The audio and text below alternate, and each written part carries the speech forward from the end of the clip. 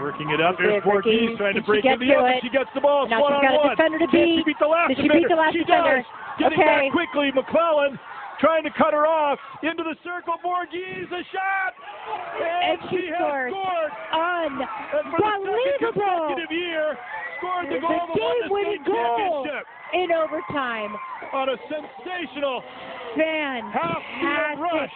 We talked about the fact that that was going to be something that Thomas was going to have to do in overtime to generate the offense, and it played out exactly what we anticipated.